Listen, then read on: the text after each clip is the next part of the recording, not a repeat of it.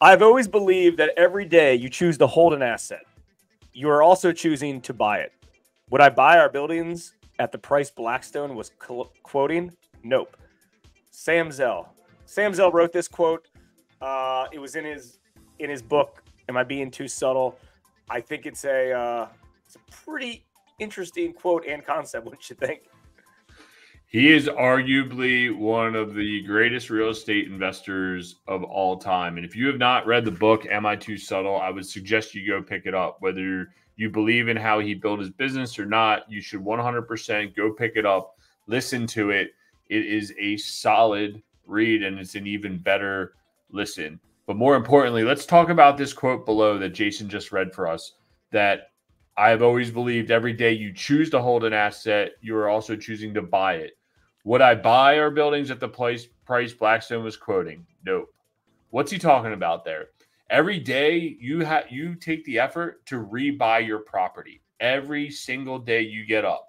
If you're not selling, you're buying it over and over and over again. So then when that one person comes by and offers you a price and you're like, oh my God, I never thought my property was worth this much money. That is the time to capitalize on selling your property. If you're not willing to pay that same price for that property to earn those dividends, then you should 100% go ahead and sell that property at that time and go find the next deal that's going to allow you to have that same feeling of being, yes, I want to own this property every single day. I think there's a misconception that there's a lot of real estate investors that state they're legacy owners, or we own things, we never sell. All we do is buy, and we never sell. You might have heard Warren Buffett state that because he doesn't want to pay taxes.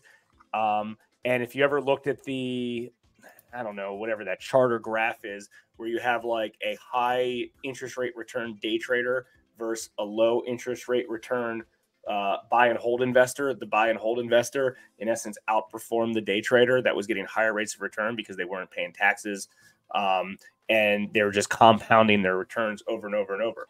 I think we all agree with that, and I think we all believe in that. But that being said, there's always an exit on every transaction, right? Like, let's say you buy a value add property, and you get it at a very good price, you improve it, you get it fixed up in order to sell, or you get it fixed up and you have good quality tenants in there. Like, eventually, you could go from that thing being worth $100,000 to $200,000 within like a short period of time.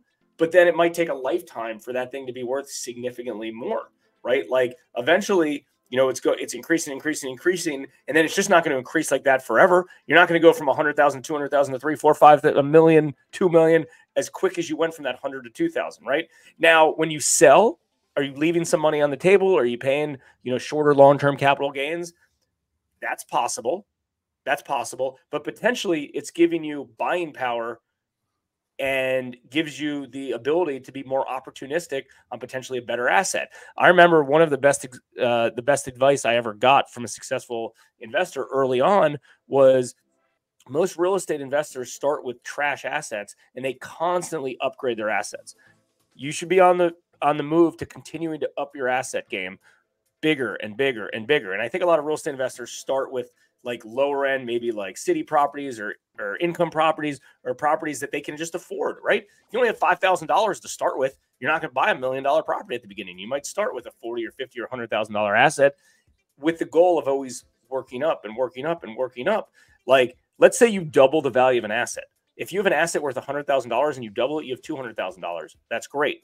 Now imagine if you had the exact, you had another asset that was worth $2 million and you doubled that. You made you got from 2 million to 4 million. You made $2 million profit doing the exact same activity. The only difference was it was a better and bigger asset.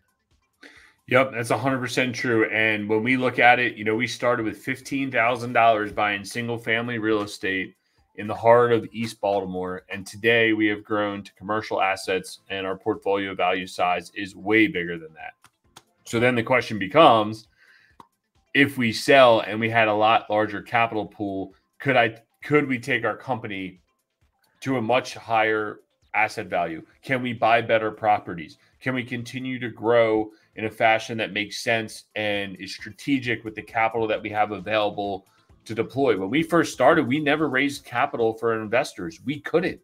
Today, we have the ability to raise capital. We have the ability to buy and sell assets at a much higher velocity, at a much larger scale, and it lends to the structure that we've built in our company. So when Sam Zell is talking about you rebuy your asset every day, that's a great way to look at it. You know, we've talked about dump your 20%. It's the same mindset. Going in, looking at your portfolio, what performs, what do you want to own, what's still at a good intrinsic value, and what should you sell today? So, you know, take the time, carve out a time every month, every quarter, every year, look at the numbers, take the time, go through your portfolio. You know, we hear a lot from real estate investors, there's nothing for me to do. Well, and then you hear a real estate investor that, you know, hey, this vendor messed up my auto pay and now I owe them 30 grand. Or you have an investor that tells you, oh, everything's fine. And then you go to the property and it's a complete dumpster fire. There is something for you to do every day to continue to optimize your portfolio. And as you optimize your portfolio, you're going to get to a point where you say, okay, if Blackstone's willing to give me $1 million for this property that I paid 100 grand for, and I only make 100 grand a year off of, that's 10 years of cash flow. This goes back to, check it out in our channel, the velocity of capital that allows you to continue to grow, that allows you to unlock the equity. We've always been equity rich.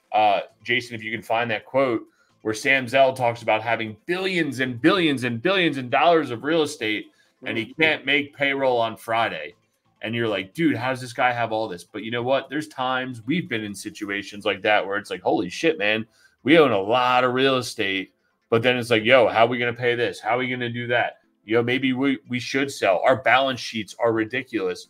Maybe we do need an equity pod. We do need a win, you know, because sometimes when you don't unlock that equity, even though the cash flow is coming in, there's something about taking home a $50,000 payday, a $500,000 payday, a $5 million payday that changes your mindset to say, wow. And then it's like, cool, I was making, let's use the $50,000 example. I was making $500 a month, $6,000 a year. Now I have $50,000 that I can invest and get 10% on and make the same money without the headaches. Or I could take that $50,000 and turn that into $200,000 of assets that produce me $2,000 a month. So taking that time, really analyzing your portfolio, knowing what you should buy, what you should sell on an everyday basis is a great way to look at it, and really unlocking the potential of your real estate portfolio. You got to treat it like an investment. You got to treat it like a portfolio. There's a time to buy. There's a time to hold. There's a time to sell. I think Sam Zell made a great point. If you're choosing to hold an asset as of, let's call it today, you're choosing to have bought that same asset with what you have in place as of today, right? He's using the word buy and hold as kind of this, as the same thing. And there's always a time that it ends up selling. You're not selling out to the man if you sell. There's nothing wrong with that. Think about how much more opportunity you could potentially have. There's a life expectancy on properties. A single family residential 1-unit house or condo or townhouse can only get you so far, right? Even if it's paid off, even if it's spitting out good cash flow every month, there's still a limit of what it can do. You have to do the math to see if it makes sense. If you have hundreds of thousands or millions of dollars in potential equity, you could probably do more than that, than whatever that property is spitting out cash flow. You can also use 1031s if you're so anti-taxes, right? But there's also ways that you could potentially pay the tax and then buy another asset and do some sort of accelerated depreciation plan, right? Different topic. Different topic. Point being is it's something to think about, and too many real estate investors are set in their ways and they're not thinking logically. They have their mind set up already. There's a time to buy, there's a time to hold, there's a time to sell. And guess what? Everything is for sale at the right price. Remember that. Hey guys, listen, smash that like button if you enjoyed this content or any other content that we're doing. We'd certainly appreciate it.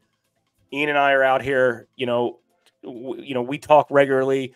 These are topics that we're commonly discussing. So we like hopping on camera and help everybody else out and just kind of talking through real life scenarios. So again, if you like this topic or any other topics or videos that we've done, feel free to spread the word. We certainly appreciate it, guys.